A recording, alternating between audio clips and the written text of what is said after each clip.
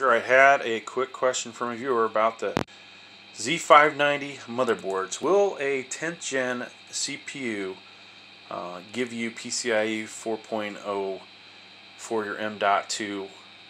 And so I already know the answer to this, but we're going to go ahead and answer it in this video. So just so you know, most of the motherboards have at least one PCIe 4.0. This one says, Hyper M.2 here. This says Ultra. And I just wanted to show you that right at the moment we have one in there.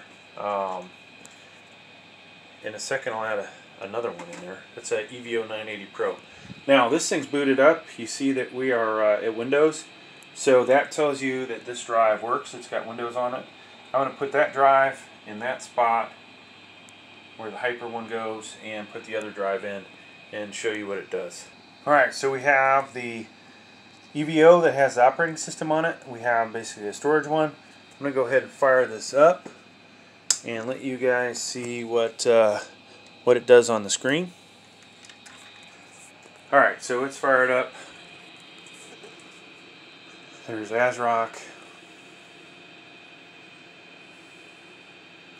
And BIOS, huh? So unlike before where it went to Windows, it goes to the BIOS. Now, what do we have, folks? Well, bad news.